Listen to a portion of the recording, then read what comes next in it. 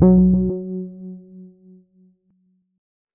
so today is a big day at our church because it's a kickoff of an all-new sermon series. The series is called There's Got to Be More to Christianity Than This. But I've also been sharing over the past few weeks, this is not just another sermon series, but it's actually an all-church small group series where we truly hope that nobody goes through this series alone, but you do so in community, connecting in a small group. I'll be talking about more about that at the end of my sermon.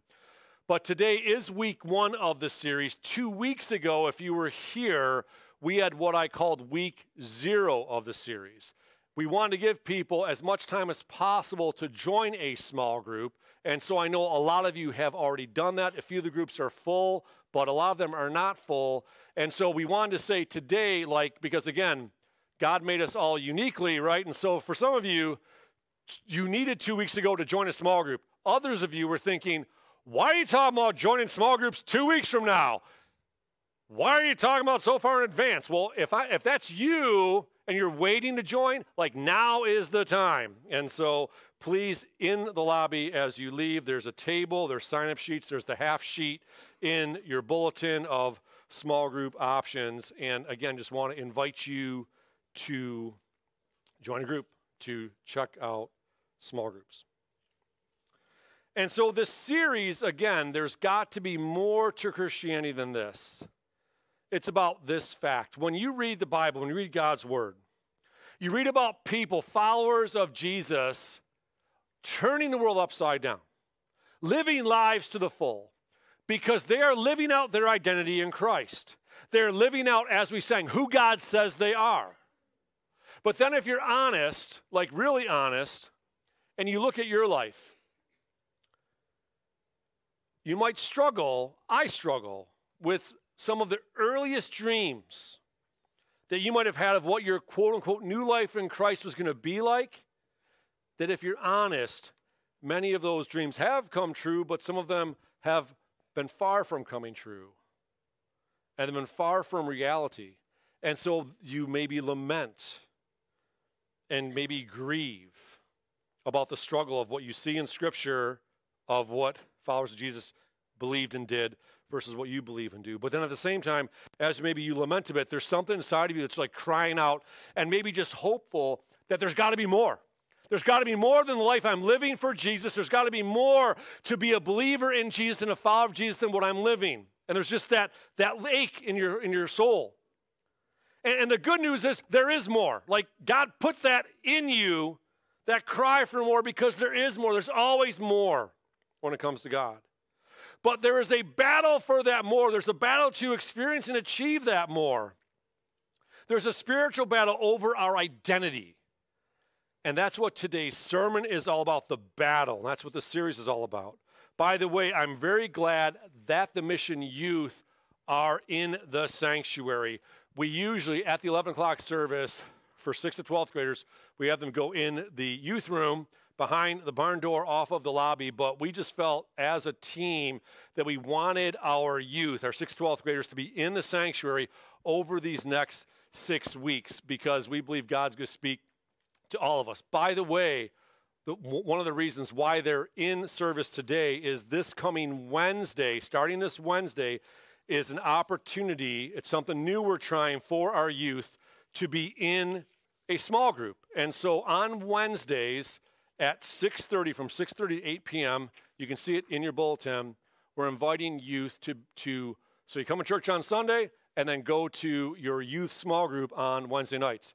Just an invitation, if you have not ever been part of what we do on a Sunday morning with Mission Youth, 6th to 12th graders, this would be a great opportunity. Show up this Wednesday at 6:30 and go back there. We have amazing team leaders and just a great group of teens that we'd love to have you connect with. So if you haven't been connected to youth, check it out this Wednesday, 6:30 to 8, and see what God does. You will not regret it. I believe that. So glad youth are here. They're in the back 3 rows as well as scattered throughout the sanctuary. But we want to invite you as well, if you want to, starting next week, to sit in those back 3 rows, to sit together and experience the service together. So today's sermon is called We've Been Spiritually Hacked. The sermon is about the spiritual identity thief that the Bible talks about. But before we open up the scriptures and talk about the spiritual identity theft that we experience, I want to jump out of the Bible and talk about how we experience identity theft in the world. This is one of those things that didn't even exist when I was growing up. Being hacked was not even like a verb when I was growing up. But now it is a massive crime. So I'm going to ask a question, ask for a show of hands. How many of you experienced some type of identity fraud where maybe you got a credit card stolen? Don't raise your hands just yet, but I'll ask for a show of hands. Your credit card stolen, maybe a number stolen, some fraudulent purchases show up on your statement. You have to dispute some charges, get a new card issued. Or maybe you got an email address hacked and someone said, hey, are you stuck in jail in Mexico and need like some money sent to me, or something like that? You get an email from someone. Or maybe your social media got hacked in some form or fashion. How many of you experienced any of those? Hands up, hands up, hands up. Okay, how many of you have not experienced any of those who are not teens? Because some teens, a few of you, like 4 or 5 or 6 or 7. I bless you in Jesus' name. But it happened to like 90% of us. This happened to me just, actually, how I started my 2024. It started off with a bang. On January 8th, I checked my email that morning, and when I checked my email, January 8th, I had 3 emails back to back to back from Facebook. Now, my goal, if you've been part of our church, you know I wake up at 4:44 a.m. That's my goal every single day, and I do not start my morning on social media, which is good practice. I start my morning with Jesus, like read my Bible, pray, connect with God. But then at some point in the day, early on, I typically will hop on email. And when I did that morning, Facebook thought I had already been awake for quite a while. Because again, I got these emails, and Facebook thought I was busy, very early in the morning that day, making changes to my account. And so I checked my email, and at first I'm like, are these from Facebook or not? Because the first email number 1, sent at 4:23 a.m., was titled, Did You Just Add an Email Address? So I clicked on that, read about it, and then the second email, sent 1 minute later, Did you just remove your phone number?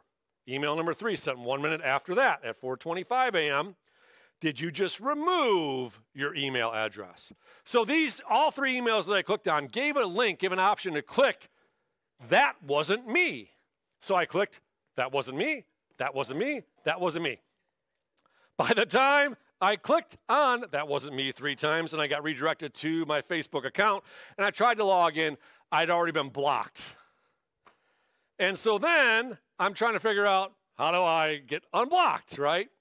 And so I went to facebook.com/hacked. Thank you, Alan Lubnow, for letting me know there was such a thing. Went on that, tried to reestablish my identity. That went nowhere. And I've been blocked. Well, I had a credit card linked to my Facebook account, so you can imagine what happened. Then I got, hey, have you made these charges? No, I have not, right? It's just a lot of fun. Just a lot of fun.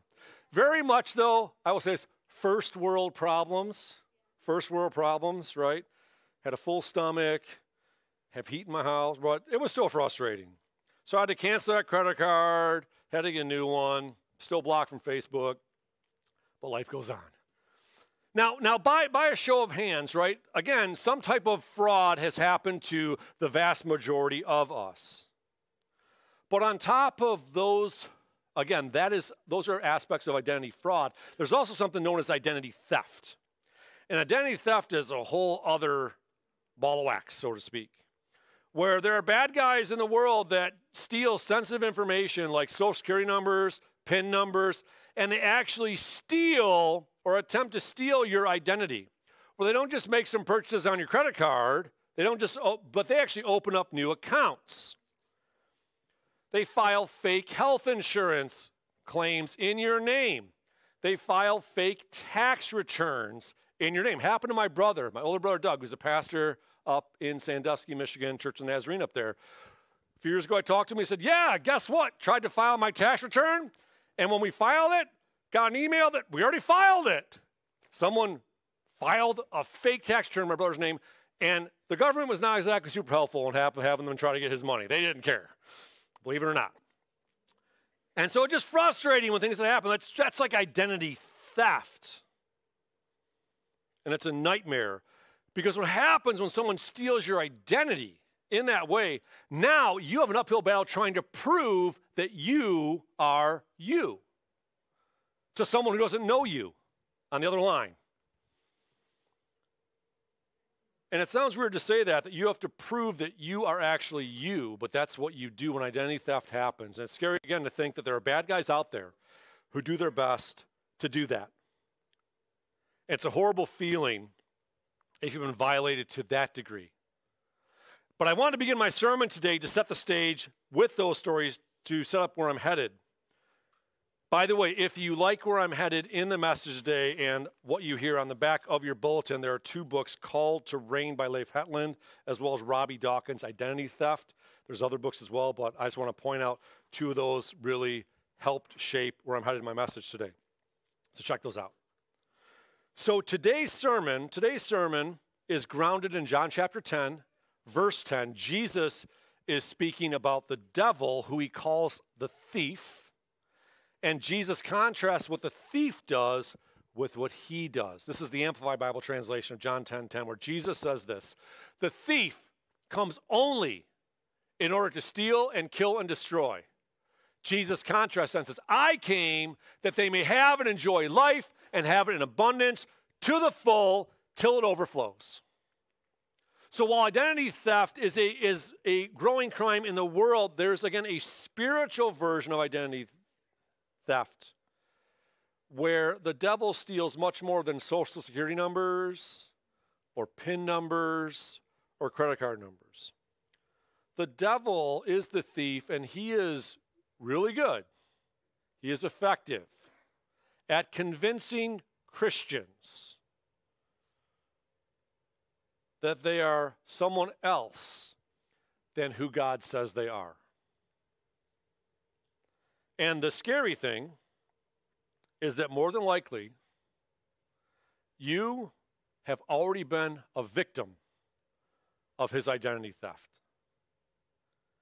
You've already had your identity, your spiritual identity, stolen to one degree or another without realizing it. And I preach to you as I'm preaching to myself.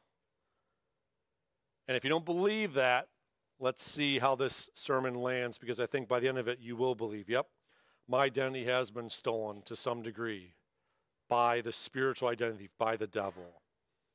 Now, to begin to prove that to you, I want to share this key thought. Here's a key thought. Normal, quote unquote, normal American Christianity is not normal New Testament era Christianity. We have blanks, by the way.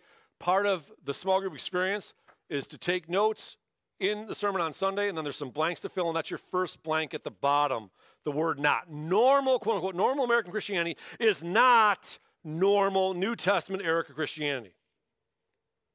So when you think what it means to be a Christian, what it means to follow Jesus, and if I said, what behaviors, what practices, what would we do? What defines a Christian living in America?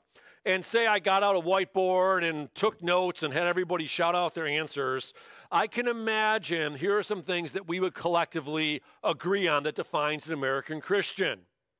We would say, well, go to church every Sunday. Yes, and by the way, well done, you're here. Check the box. Read your Bible, hopefully every day. Pray every day. Be radically generous with what is given to you through your tithes and offerings and giving back. Connect in community. Don't do your journey of faith alone, but connect in community. Put your faith in action both inside and outside the walls of the church, because we are most like Christ when we serve. And so we could just brainstorm out a half a dozen things like that, and there's probably a few more that we would add to the list. But that would be a pretty good summary of what we often think what does it mean to be a Christian living in America. And by the way, please don't hear me wrong. All those are good things. It's good thing when we do those things. Those are good things. So I'm not saying they're not good things. I'm not attacking any of those behaviors and practices. because they are a key aspect of living out our faith. But I share that list to say this. When you open up the scriptures, when you open up God's word, you read the New Testament, and you see believers and followers of Jesus living out their faith, there's a lot more than what I just said in a list there. There's much more. And the reason our American version of Christianity is often much less than what we see in the New Testament is because the devil, Satan, our adversary, has stolen our identity. And he does his best to convince us that we're not who God says we are. And in this series, my passion for it is that we need to take our identity back. But it's a battle. We need to see ourselves the way God sees us. So that when we sing songs like I Am Who You Say I Am, my hope and prayer is that sometime in this series, we wouldn't be able to finish that song because we'd be so broken with the beauty of what we're singing. So as we start the series today, I'm going to bring back an analogy that I shared 2 weeks ago because it's an analogy of 3 chairs. You might be wondering, why are these 3 chairs up here? Are these for like people who are like disruptive in the service? You have to sit by the teacher, You're like in school. Come on, Bobby, sit here. Nope, these chairs are actually a symbol. They each picture a way of belief, a way of life. They each picture a worldview.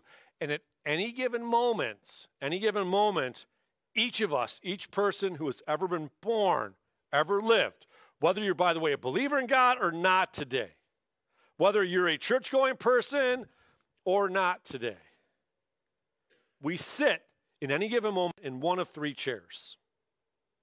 And so I want to reintroduce you to these 3 chairs. There will be a quiz. This, for the whole series, is chair number 1. I want you to say chair number 1. All right. We're going to try the next 2 with a little bit more enthusiasm.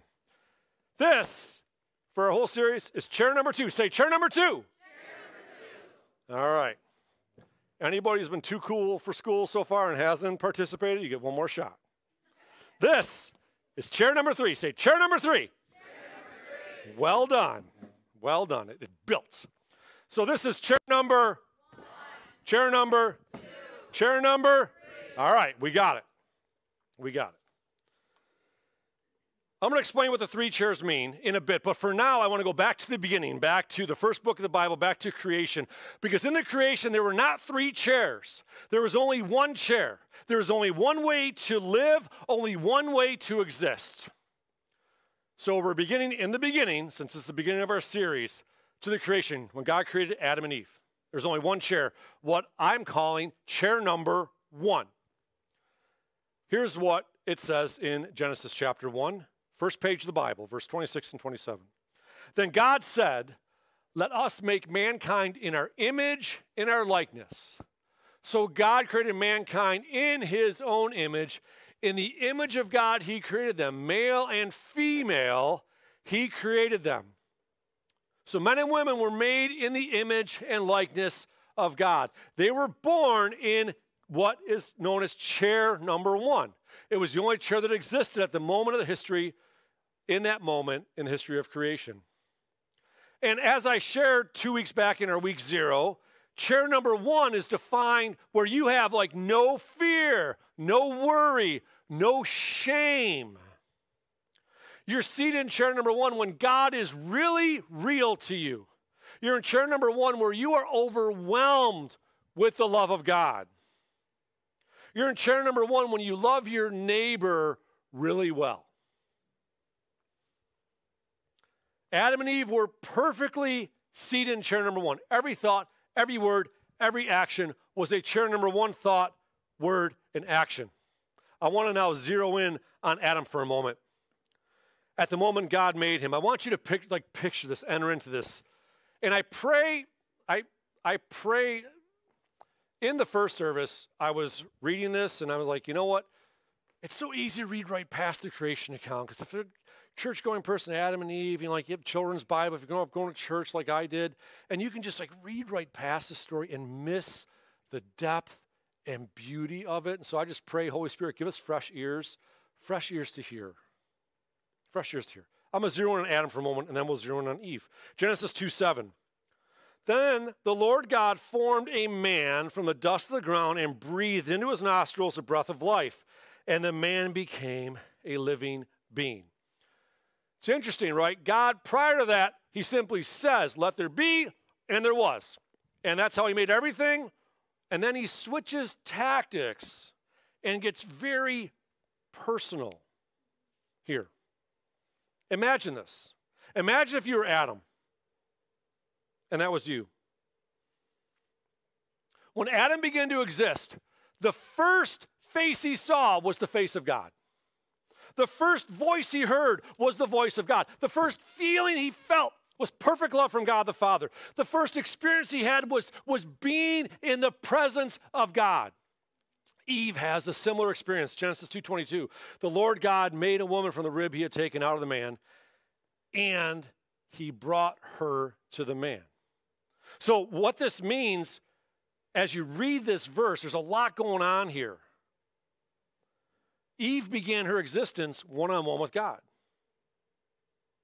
The Bible does not say how much one-on-one time she had with God, but she had some time with God. So the first voice she heard was the voice of God. The first face she heard was the face of God. The first feeling she felt was perfect love from God the Father. The first experience she had was being in the presence of God. And then only after spending some time alone with God, the text says, then he brought her to the man. So then Adam and Eve were together, and as they were together, they were both in chair number one. Here's what Leif Hetland wrote in his book called To Reign. Adam's original design and condition was to be in the image of God, in the presence and love of God, in a face-to-face gaze with God, full of God's breath, living in a place of God's pleasure. And he says, why is this significant? Because it tells us about God's desire for us and describes what our chair one position is to be like. When God created Adam and Eve, and the experiences that they had with God, that was God's desire and heart for every human being that would ever have been made from that point forward. Where God wanted for them what he wants for us, to live every moment of our lives free of worry, free of fear, free of shame and any other negative emotion. A life where God is really real to you, a life where you are overwhelmed with the love of God, where you love your neighbor as yourself. So Adam and Eve, they're created and they're in chair one. But just 3 chapters into the Bible, the devil, Satan, shows up in the Garden of Eden in the form of a snake, a serpent. So at some point, right, God creates the angelic, and a good angel chooses with free will to rebel, to fall, becomes known as the adversary or Satan, and shows up in the Garden of Eden in the form of a serpent, Genesis 3:1. Now the serpent was more crafty than any of the other wild animals the Lord God had made, so he said to the woman, did God really say, you must not eat from any tree in the garden? And the woman said to the serpent, we may eat fruit from the trees in the garden, but God did say you must not eat fruit from the tree in the middle of the garden, and you must not touch it, or you will die. You will not certainly die. The serpent said to the woman, for God knows that when you eat from it, your eyes will be opened, and you will be like God, knowing good and evil. So Satan shows up in the garden in the form of a serpent, and he causes Eve and Adam, who was with her, the text says, he caused them to question the nature of God and to question their own identity. In sermons, I often give what are called key thoughts. I wanted to give you the devil's key thoughts. So be clear, these are not my key thoughts. These are Satan's key thoughts. They're in your bulletin as well. Here they are. They're twin key thoughts. You can fill in the blanks. Twin key thoughts the devil wants you to think. Is God really good? And am I really good enough? The devil wanted Adam and Eve to question the goodness of God And by the way, since then, same tactic. It's very effective. And he wanted them to question, so he wanted to question the identity of God, and he wanted them to question their identity. Still does the same thing.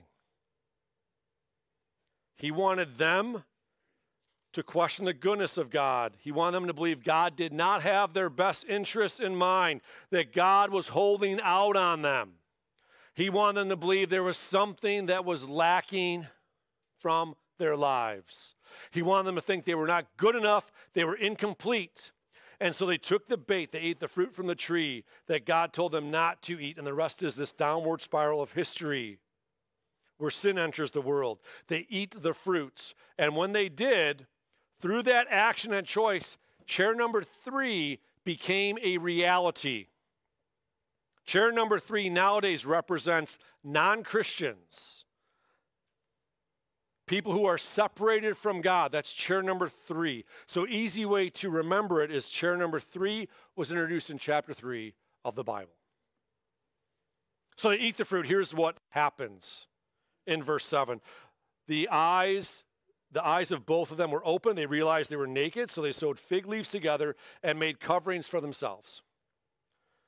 And again, if you have grown up going to church, you know the story, kind of going autopilot, and you have like the picture of the cartoon with, with the fig leaves going on.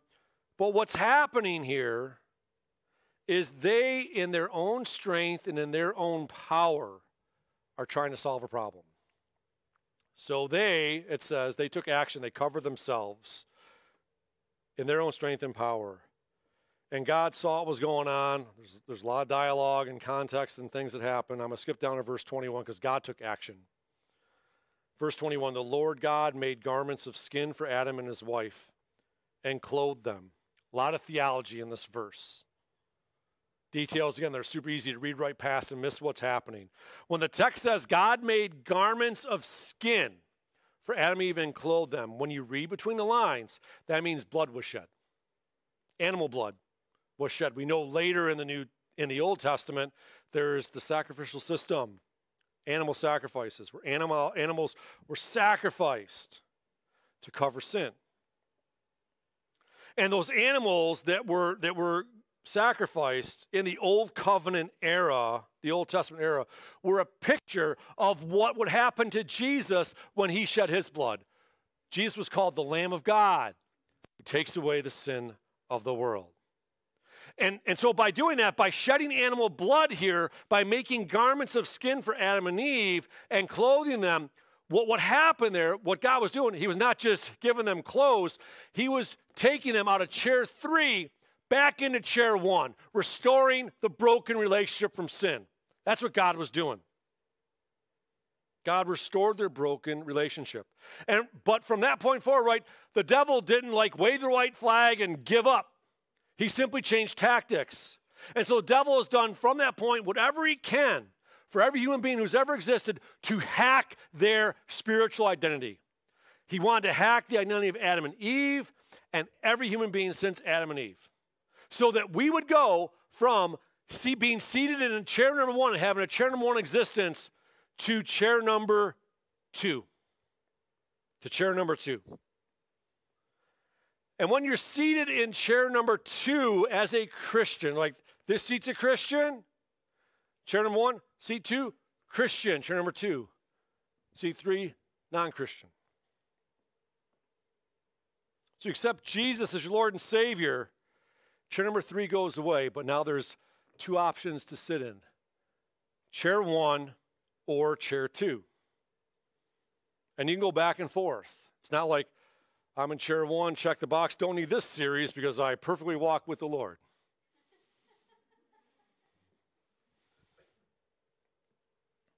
There's a battle, moment by moment, thought by thought, action by action, chair 1 or chair 2. When you're seated in chair 2, you struggle with things like fear, worry, shame. You think thoughts in chair 2 that don't honor God. When you're seated in chair 2, when you go through life in chair 2, you do things that don't show love to your neighbor, where you judge them. Someone does something that hurts you, you choose not to forgive them. You hold grudges and feel good about it. You let the shine, this is so important, in chair 2, you let the shiny things of the world distract you from God. And there are a lot of shiny things in the world. When you're in chair 2, you make plenty of time for social media, your Instagram, your TikTok, your Facebook. But then somehow you don't have time. I just can't find time to read the Bible and pray.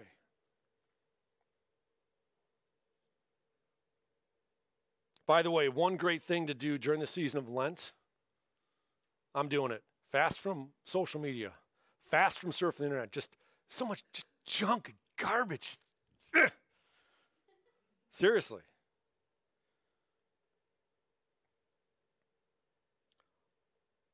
What I just shared, again, is just a handful, like the tip of the iceberg of examples of what it means to be a Christian, to be a believer in Jesus, a follower of Jesus, but to be in chair 2 while you believe in Jesus, to be in chair 2 while you follow Jesus, where you're not living a chair 1 life to the full, where you're living less. You're living less than what God wants you to live. And the devil does whatever he can to hack your identity, your spiritual identity. So you do things that I just described, which is another way of saying, he wants you to live in chair 2 as much as possible. As much as possible. And to stay out of chair 1. Now, to be clear again, Adam and Eve were the only 2 human beings that began their lives in chair 1. From Adam and Eve going forward, we were all born in chair 3 with a sin nature. We were born rebels to God, where God said to do one thing, and we naturally want to do the other thing. As we sang the song, right? We were slaves to sin. We were born slaves to sin. That's where we were born. But at some point, hopefully this happened for all of you. If it didn't, we'd love to make you right with the Lord today. At some point, you got out of chair 3. You accepted Jesus Christ's death on the cross as payment for your sins. And in that moment, a spiritual transaction, you were made a new creation in Christ, chair 1. Chair 1. But the devil's not done. He doesn't give up the battle. He just switches tactics. And one that's just so effective is he has done, I think, a really great job at convincing Christians that this chair doesn't exist. The chair 1 doesn't exist. That the best you can think, chair 2. The best you experience is chair 2, a less than. Yeah, those Bible people, they live chair 1 at times, but that's just for like the superheroes of the faith. Billy Graham, chair 1. Everybody else, chair 2. He wants to convince us that chair 1 is inaccessible to us. Again, chair 1 is when you have no fear, no worry, no shame. Imagine if you experience life without those emotions. You're seated in chair 1 again. Imagine how that God is, yes, you believe in him, but if he's really, really, really real to you, where you're overwhelmed with the love of God, where you love your neighbor as yourself, the devil will do whatever he can to get you out of chair 1, to get you into chair 2 as much as possible. And so again, in this series, we want to take back our identity. There's a battle where we want to see ourselves the way God sees us, dare to believe what Scripture says is true for those who are in Christ, new creations. The old is gone, the new has come. And that's what the series is all about. So as we kick off the series today, what I want to do is I want to focus on the positive. I asked this question 2 weeks ago. I'm probably going to ask it a few more times in the first few sermons, just to get us thinking chair 1 thoughts. So here's a question for you to reflect on. When were you seated in chair 1 this week? When were you seated in chair 1 this week? And we need to celebrate those. Not be filled up with pride about those, because that's another tactic of the devil. Let's just focus on how great we are. And when we do that, we go in chair 2. But to think about and to celebrate with complete humility, just being honest. When did you bear maybe an aspect of the fruit of the Spirit this week? That's a chair 1 moment. You need to celebrate that. When maybe did you encounter or experience God's love? When did you reject fear of man? When did you say no to a battle you have with a sin you struggle with? When did you say no to it? It's chair 1. When did you do the right thing at school? whatever that right thing is. Chair 1. When were you led by the Holy Spirit to do something? It's chair 1. When were you filled with gratitude toward God? Again, to be clear, you don't have to experience all those things to be in chair 1. It's just one aspect. There's a battle back and forth. So I want to invite you, take some time to answer this question, pray this question, ask the Holy Spirit to lead you. When did you live out your identity in Christ? And you did not allow the devil to hack your spiritual identity. And my goal in this series is that more and more, we would have more and more chair 1 moments, more and more chair 1 thoughts, more and more chair 1 actions. So that when we ask this question, and you're in your small group, when did you have a chair 1 moment? You're like, let me get back to you on that. I need to think for a few hours. There had to be a moment there somewhere, but that it would become just normal, because that's what God wants. But as I said up front, this is not just another sermon series. It's an all-church small group study where we want you to not just go through it alone, but to be in community, where our sermons and our small groups go hand in hand. So today is week 1 of our series, week 1 of our small groups. And so in addition to the question I asked you as an action step, I want to give you a few more action steps. Here is the first one, is to make Sunday mornings a non-negotiable. Every once in a while, I share this action step. I had a conversation with someone who was in this room who back probably 6-7 years ago heard me say it, make Sunday mornings non-negotiable, and she's like, done. And she's at church 51 out of 52 Sundays a year. I'm not going to make eye contact with her, but she knows who I'm talking about. But she said, hey, you said make Sunday mornings non-negotiable. I can do that. I can choose to come to church. That's like low-hanging fruit. But I'll tell you, COVID happens, and people got out of the habit of going to church every week. We just fell out of the habit. There's a spiritual battle. Here's just a question. Please be honest. How many of you almost, for whatever reason, grace abounds, almost didn't come to church today? Hands up, hands up, hands up. Thank you for your honesty. 1, 2, 3, 4. Thank you for your honesty. There is a battle. And if you raise your hand and you got here, you're an overcomer. You're an overcomer. Embrace it. You're an overcomer. Thank you for your honesty there. But make it a non-negotiable. I'm coming to church. 6 weeks for this series, I'm going to do it. And hopefully, then the next series after that. But just come to church. It matters. No matter what's going on the night before, I'm coming to church. So that's your first action step. Before I give the second action step, I want to give a shout out to what made this action step that I'm going to share possible. Thank you to our small group leaders. We have a slide on the screen with a whole bunch of names of awesome people who said yes. Yes, absolutely. Come on. If we need some balloons here to get some excitement, we'll bring them back. But seriously, there are leaders and co-leaders that stepped up and say, yes, I will lead a small group. We have 11 small groups, again, in your bulletin. If I can find my half sheet, it's somewhere in here. You have it in your bulletin, in your handout. There are 11 small groups. Most of them are still open to new folks, and you can email the leaders directly. We have a table in the lobby. If you're a leader and you'd love to have people join your small group, after church, head out by that table in the lobby. There's sign-up sheets. There's groups that start today. There's actually a group going on right now, the Salmonson small group, Dave and Amy, where if you wanted to switch and go to the 9:15 service for 6 weeks, they go to church at 9:15, and then they're going in the youth room. Since our youth are here, the youth room's open, and you could do both back-to-back. The sermon will be really fresh if you do it that way. But there's groups. There's, again, 11 groups. There's a group meeting tonight as well. I think Aaron and Jenny's group. So, again, check out and step up into community. If your name, again, that's for if your name was not on that slide. Enter into community. But if for whatever reason you can't join one of those 11 groups, the final action step is this: to gather a friend or two and become your own small group. Just kind of do it on your own.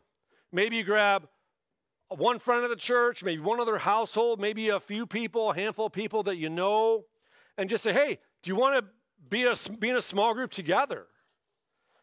You already have the curriculum in your hands. It's the digging deeper questions. And so you simply, and this happens with all of our groups, you'll just go through the questions one at a time. And you probably won't have time to get through all of them, and that is totally fine. But this is your curriculum right here. Come to church on Sunday, take notes, you fill in the blanks, and then you go through your digging deeper questions. And you can do that on your own with another friend, family member, and don't despise small beginnings. However you do it, may you do it. We are better together. Amen. John 10:10, Jesus said, the thief comes only to steal and kill and destroy. Jesus said, though I have come that they may have and enjoy life, have it in abundance to the full, till it overflows. And the devil is a good thief at convincing Christians that they are something other than who God says they are. And more than likely, again, to one degree or another, you have been a victim of this spiritual identity theft without even realizing it. We are in a battle, and we often get taken on the battle because we don't have our armor. We don't know there's a battle to fight. And that's the reason why our American version of Christianity often looks much less than how Christians lived in the New Testament era. It's because the devil has stolen our identity. And in this series, we want to take it back. I want to take it back for me, for Kelly, for the girls, as a church family. Let's take it back.